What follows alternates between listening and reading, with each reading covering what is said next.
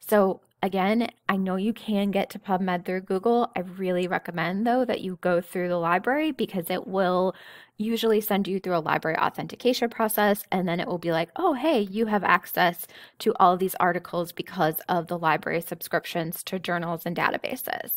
So when you're in the PubMed interface, instead of typing into kind of their Google search bar here, we're going to scroll down to clinical queries.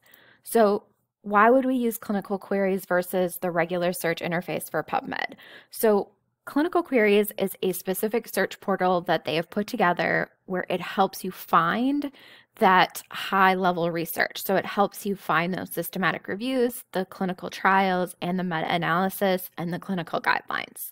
So when you're in here, what it's doing is you're searching for your topic in this main search bar, and then it's doing some additional searching on the back end for you to pull out those kinds of articles. So when I'm in clinical queries, I can put my main search term in here. So let's say I'm interested in multiple sclerosis. And then if I press search, it's going to bring back, there's the COVID-19 articles over here on the left, but then what we're interested is the clinical study categories over here on the right. And so we can see that there are 24,000 results, which is a lot. And so then I'm going to keep adding additional search terms. So let's say I'm interested in multiple sclerosis and ballet. So if I then press search, it is going to drastically change the number of results that I get. And so 2 just really isn't enough. So at this point, what I can do is I can add additional keywords to expand my pool of results. So we used and to narrow, and so we'll use or to expand that. So I'll say I'm interested in ballet or dance. And so if I do that, press search, what it's going to do now is it's going to bring back a couple of more results. This probably still isn't enough, but it is something it's a pool to look at. And so we went from those 2 results to 6 results because there were 4 other articles out there that reference dance and multiple sclerosis. So the articles have to have either one of these 2 terms, and they have to have multiple sclerosis and at least one of these terms. So the parts that we're interested in as well is these different categories. So there is various categories that you can look at, and it will change what you get back. So right now we're getting 6 results for therapy. If we click on this clinical prediction guides, it's going to actually give us 7 results. So there's something else that was brought in that met kind of that background search algorithm. And so if we click on diagnosis, there isn't anything for here. And so sometimes there's not going to necessarily be something that corresponds with your search topic, depending on what your topic is. So if we click back to that therapy, and we have it set at broad right now, and you can see the kind of articles it's bringing back. So it's looking at randomized controlled trial. It's also looking at a systematic review.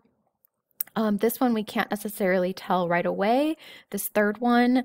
And then it looks like this is also a systematic review down here as well. So that broad category is going to bring in multiple different types of publication types. So it's going to bring in the systematic reviews, it's going to bring in the clinical guidelines, and it's going to bring in the randomized controlled trials. Now, if we click from broad to narrow, it is going to limit the kinds of publication types that we're getting. So in here, you're mostly going to just be getting the randomized controlled trial, and that's because of how PubMed has the specific search algorithm set in the back for therapy narrow.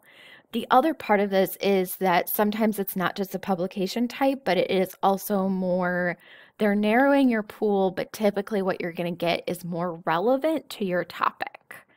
So that's just something to also consider.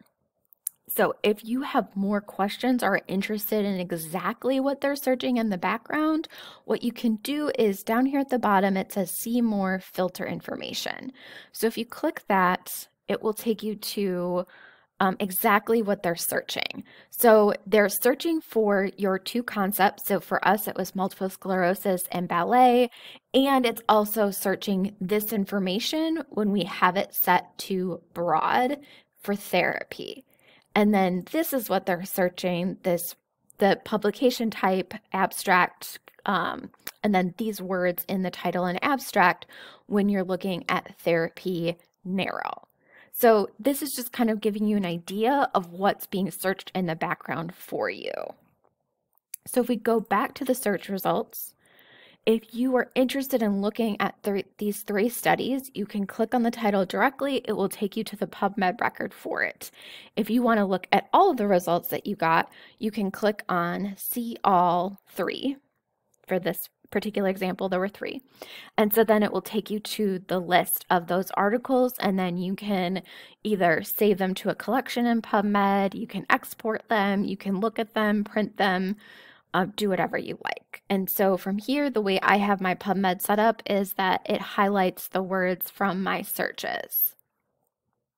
So that is how you can use clinical queries in PubMed to get to those systematic reviews and randomized control trials.